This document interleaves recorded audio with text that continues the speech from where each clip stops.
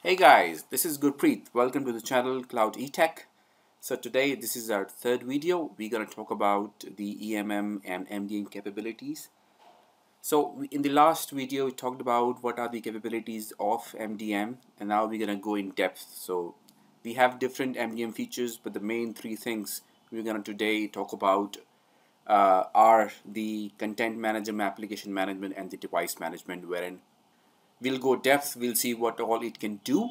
There are different MDM features which have different functionalities, but we're going to talk about the basics today. And in the coming videos, we'll talk about what all things are different in one MDM solution from another. So let's get started. So the main features or main capabilities of MDM comprise of the three things we talked about is the mobile device management, mobile application management, and the mobile content management. So the name, as the name suggests, it is device which is controlled. In this, the application is controlled. In the content management, content which can be published on the devices using the MDM solution. So this makes as a whole an enterprise mobility management solution.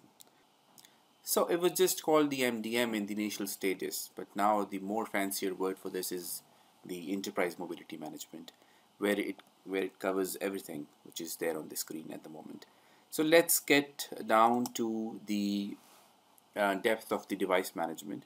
So these are the things which a device management can do. It can send the updates over the air. It can do the configurations, provisioning over the air. It can talk about the security of the devices. We can go ahead and do a backup and restore from the management console of a device. That if you're looking for a backup and restore, there are options. We can back up the corporate data from the device to the management console.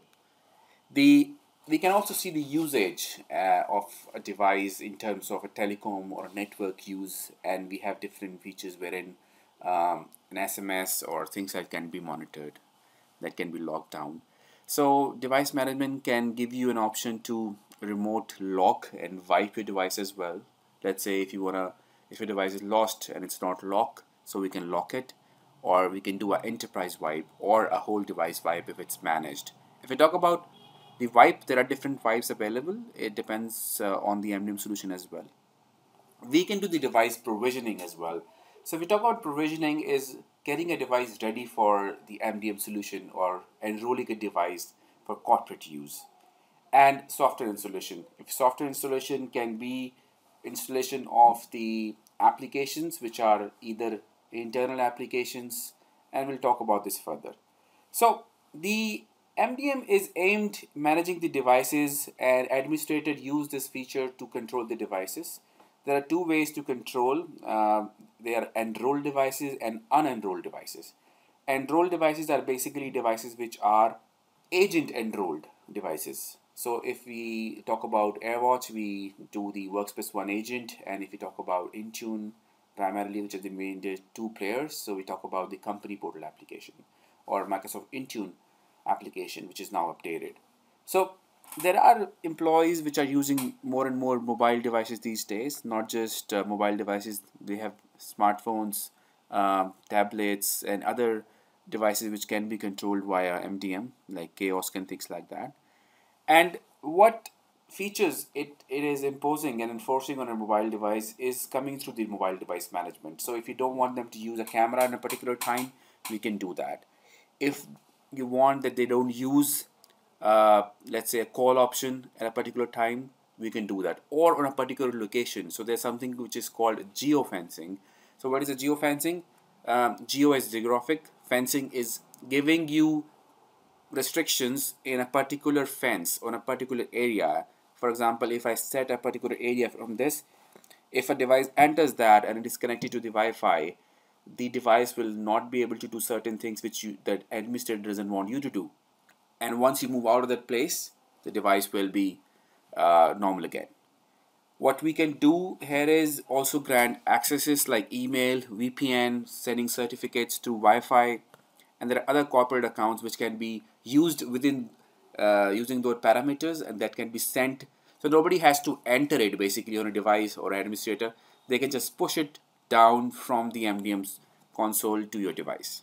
It also can be based upon the groups. So for example, we have groups in AD. Similar, we have groups in Intune, which is synced by Azure AD, and we have an internal group settings in AirWatch. It's like having an own AD in AirWatch, wherein you can set policies for a particular group of members. Let's say for HR, it's a different group and they want different applications, different settings, and things like more in security, and the board members, they need more security and things like that. So that can be catered. So basically, in device management, it is all about getting the device managed using those policies and procedures and restrictions which an administrator can send to the device. And further, in the device management, we have more depth. So we will go in the coming videos, we'll talk about more, and we'll show some workshops wherein how a device is enrolled, how it is managed. So that will be done as well. So let's move on to the next part, which is an application management. So application management comprises of a lot of things. So this is just a gist of it. The application management is probably the most vast management area for MDM solution. So it can do the app delivery, which is the application deployment. It can talk about the security on particular application. We can manage the update or version control for the particular application. We can do the version control of a particular application. We can do the user authentication with different ways, not just entering a password. It can be either your face recognition, your certificate, your fingerprint, and things like that. Then we talk about the versions. So for example, if one version is not compatible and it's no longer in use, we can push or suggest a user to update the version of the application, and we can always do a reporting and tracking. So the common MDM feature capability include the deployment, as I mentioned. So it is called done from the Enterprise App Store. So Enterprise App Store is different from your Google Play Store or Apple App Store. We can have the app published to that particular Enterprise App Store, which is particular for particular MDM solutions, and we can send the applications to that. We have software licensing management. We have the application inventory, wherein we can just send the app configuration from the inventory. And the software licensing management is basically the one of the terms of it is volume purchased apps. Volume purchase apps are mostly in Apple. They are getting introduced in Android devices as well. So this is one of the features there. So we can check the application lifecycle management as well, wherein we can check the licenses of the application, if it needs update or can be taken out and things like that. One best thing with application management is containerization. In containerization, we can isolate an app from a group or on a device all alone, all different from your personal data. Why it is known as a container? Because the things, the documentation, the application will not leave that particular container. It will stay within the app and it will interact with those which are there in this particular container. Outside the container, it is all different. It will be closed. So WorkspaceOne has a solution for that. And in Intune, it is at the moment working as an MDM set of services. We will discuss that in late coming videos.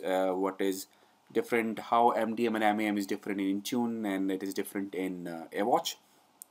So these kind of things. So we'll discuss this further in the videos, and you'll get to know. So this is kind of a series I'm trying to make, and just to share knowledge in terms of step by step, so that you understand the basic, and then we go in depth with the features.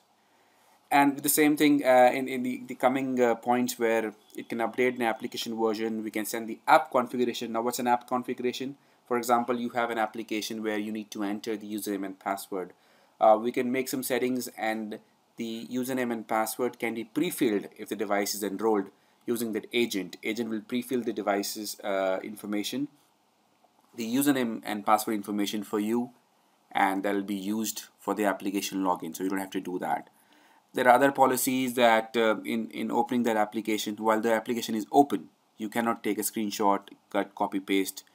We can also do that.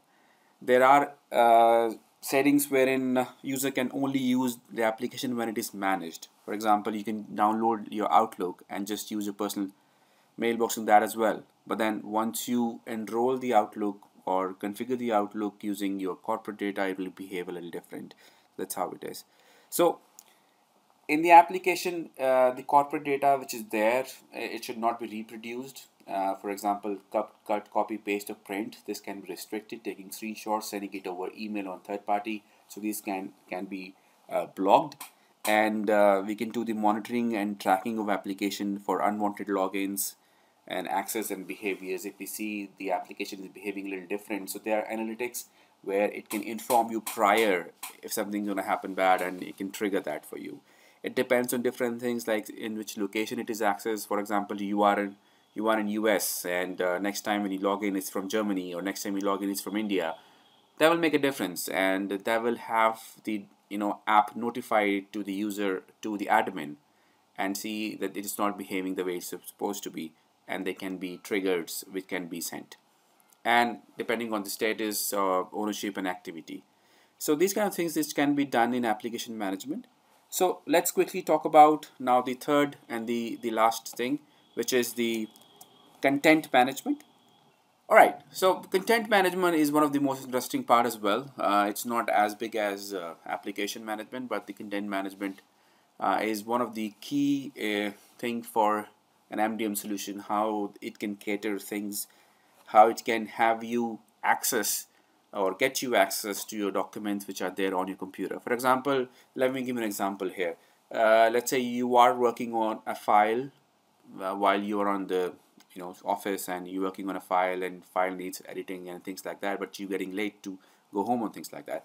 But you have a 1 hour long traffic time, and you can do that. You can still open your computer and do it in the traffic. That's not a problem. But there's another way. We can have the MDM solution publish your repository, your network drives, and a lot of things which can be incorporated. You talk about the OneDrive, Google Drive, your own network drive which is there for the company access, or your systems drive which is published, and that can give you the same document which is there. You can edit that, and you can save it on the go. The same document can be made available to you anywhere, anytime, on any mobile platform, any OS to say so. So the sharing of corporate data between corporate and personal, this is something which is created by the mobile content management. It gives you an I would say a firewall or parameters where you need to log into some to access some files, and it can do the data backup for you from third-party cloud services. It can help you add the content and from drives like I mentioned. It can be a network drive, it can be Google Drive, business drive. There are a lot of other applications which can be incorporated with different MDM solutions to get you the data. OneDrive is the most common one these days. And we can distribute content to a group. For example, if you have an admin drive which is associated with your MDM drive, you log into a application. For example, container is one application, and there is other secure content locker for AirWatch. What you can do is you can just go ahead and just open that and access that file, and you can have multiple drives, multiple directories which can be assigned to you by admin. And for example, if you have different departments will see different directories in which they can go and access the file, send it across to other email. And we can also do that it can only be opened using manage application, and it can only be sent using the Office Outlook and things like that. So the content management is one key feature in one of the MDM solution. I think AirWatch is leading this. If you talk about AirWatch now, it is called WorkspaceOne, but that's okay. It doesn't matter. It is all one same thing, and they have including more features, and they are giving it new names, but the basic will still remain the same. So apart from this, three things: the device management, application, and the content management. We have email management, security management, and identity management as well. But I would say these are the more used part of the MDM solution. The email management is mostly taken over by O365, wherein it is done by Microsoft. Even AirWatch has some features to update, and they already have basically updated the features wherein the Intune policies for O365 can be used in the AirWatch MDM solution. So they have different, in the email management, it was basically for Exchange. It's mostly taken over by O365, so it's no point covering that. But still, if you want, I can just go ahead and do that for you. We have security management. In what type of security, the conditional access stuff, it is primarily for Intune. We can also cover that. But I think for now, this should be, as a third video, this should be more than enough for you to understand. Normally, I was supposed to post videos every Tuesday and Thursday, but now I think since I had time today, so I thought let's just make a video and upload it. And I was getting DMs on Instagram and some posts and comments on LinkedIn to put the videos sooner. So I'm just gonna do that. So stay tuned, guys. There'll be more videos. Do subscribe to my channel. Share this video. If you want some documentation, do let me know in the comments. I'll be happy to share that. Thanks for your time. Have a nice day. Stay tuned.